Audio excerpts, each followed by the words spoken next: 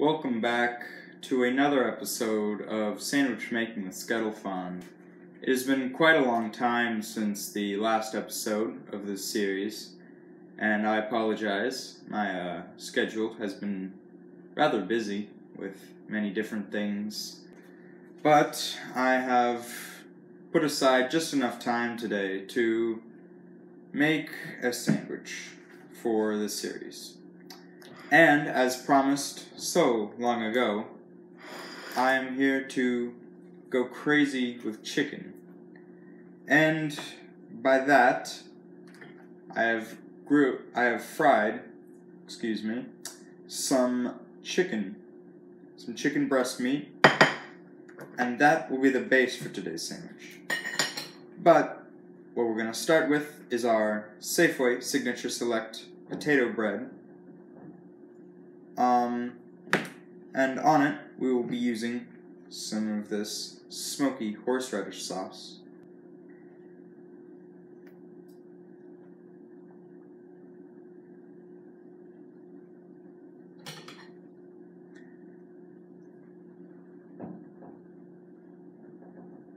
Oh, well, I've put a bit much on there, if you can see in here, but that means it'll be a bit extra spicy. That can be dealt with.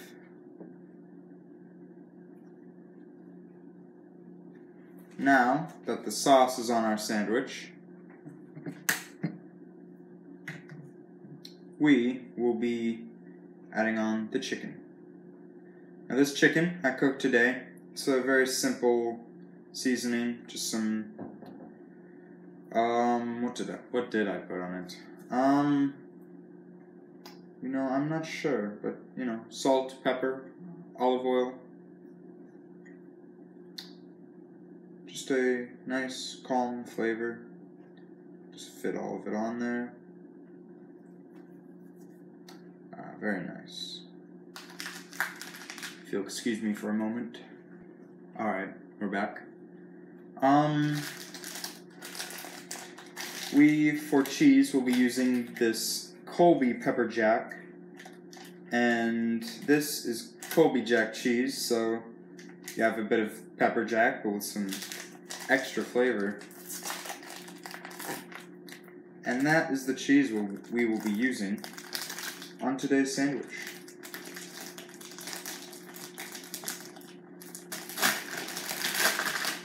Pull out a slice here. This looks very interesting, I must tell you.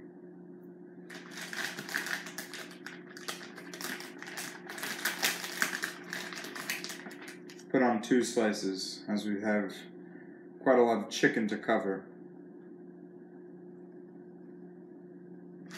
That's very nice. And for the last part of this sandwich, we'll be using a unusual sandwich ingredient. Here we have Wild About Sprouts, crispy clover and alfalfa sprouts. Now, you might be thinking, sprouts, why would you put those on a sandwich? And I will be honest, it is an experiment. These sprouts could or could not taste very good on this sandwich.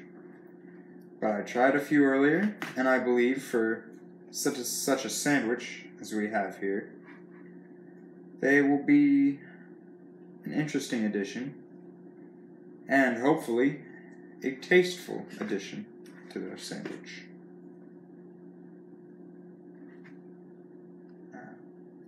Got a nice bed on there. Add some crunch to it. Add a bit of vegetable health. We'll put that on there.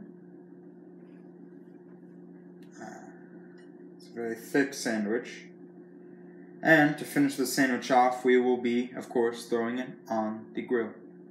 Now that the sandwich has been grilled on this panini press that I have, it looks very nice. The sprouts on it, it definitely does not look clean. The cleanliness and appearance score on the test will be hurting because of these, but hopefully they taste good. And as for what we'll be pairing with it today, I have these. Let me take the clip off so you can see what they are.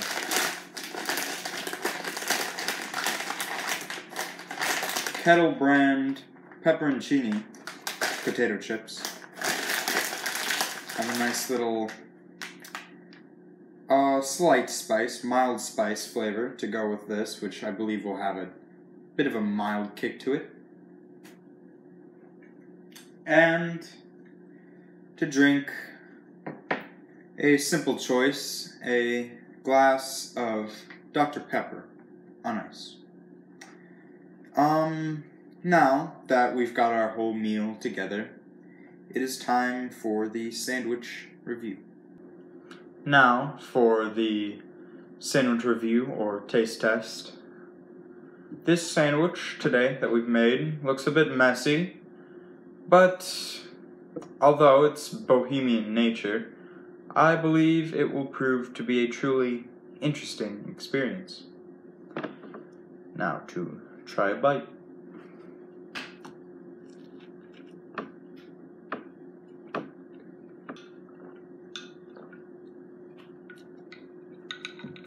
I must say, the flavors definitely complement each other in this sandwich. They're one of the high points, standing out above the texture of it. The texture, the chicken is a little thick, but it's not as bad as the cheese in the first episode.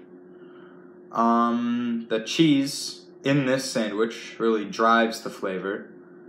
Compared to it, the sprouts, I can't say that I taste them a lot, but they don't conflict with the other flavors. Now, texture-wise, it's nothing interesting. Flavor-wise, it's good, but the chicken doesn't stand out as I hoped it would. And the sprouts don't stand out. The bread is, of course, very nice. Potato bread, sourdough, very nice for sandwiches. Now, if you want to make a sandwich like this with maybe some pepper jack or Colby jack in this case, I would recommend using sourdough or potato bread. Now, the pairings go particularly well with the sandwich. The chips, pepperoncini flavored, really complement the flavors as good as a chip could. The Dr. Pepper is a surprisingly good addition to the meal as a whole. And honestly, everything works in this sandwich. It's surprising how much everything works. Now, texture, I would give a 7 out of 10. Flavor, I would give a 9 out of 10. Pairings, I would give a 9 out of 10.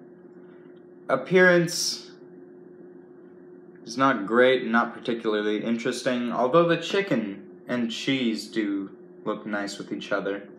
And of course, with the grill, I was able to have the classic grill lines on it, which looks nice, so I'd give it a 7 out of 10.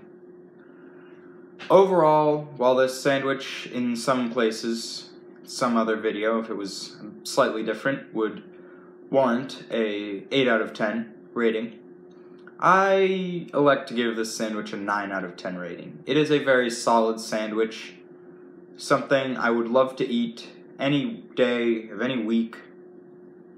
So that is why I give this sandwich a 9 out of 10. Now, thank you for tuning in this week for this sandwich video. As for the future of this sandwich series, I will continue it when I can. And I have enjoyed this sandwich, and there will be another sandwich episode coming, more sandwich content coming in the future. So stay tuned and be patient, please. Thank you for tuning in, and I will see you soon.